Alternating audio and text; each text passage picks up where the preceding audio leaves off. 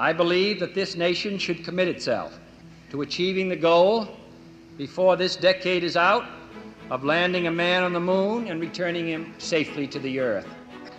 No single space... Soon after President Kennedy's call to go to the moon in 1961, a number of researchers began to think about the various aspects of a lunar flight.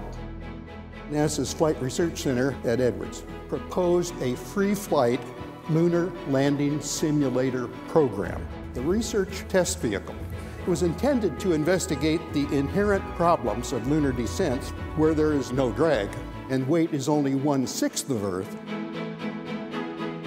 The proposed technique for simulating the lunar gravity installed a jet engine underneath or within the machine on gimbals, so the thrust was always vertically upward.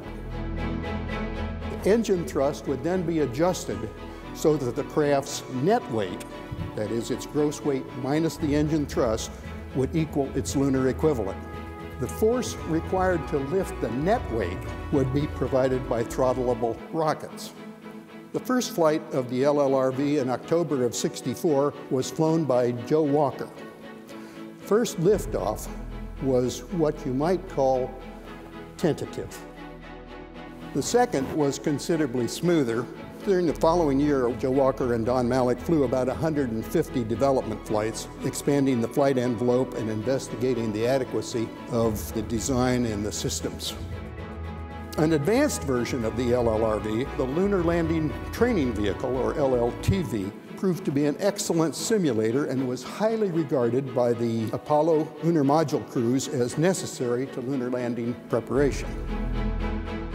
Typically, the pilot took off with the gimbals locked, flew out to the inner marker, which in this case was about 400 to 500 feet altitude, about a quarter of a mile from the intended touchdown spot.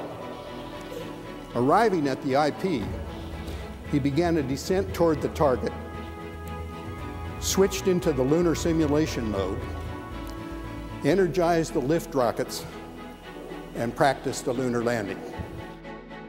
I was most fortunate to be involved throughout the entire lunar flying development. I had the pleasure of flying every one of the machines, the LLRF, the ground-based simulators, the LLRV, the LLTV, the lunar module, and even the Weber ejection seat, the last not by choice.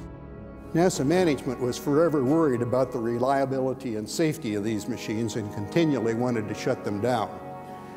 But the pilots insisted they were vital to lunar landing preparation, and they prevailed.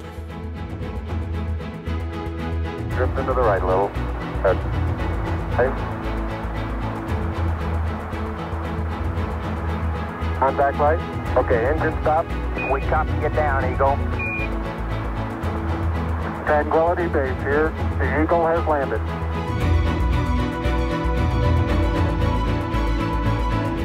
Thank you, Neil, Buzz, and Mike. We're standing on your shoulders, building on your historic achievements. That drive to reach higher is alive and well in today's astronauts, who will travel aboard Orion on our very challenging path to Mars.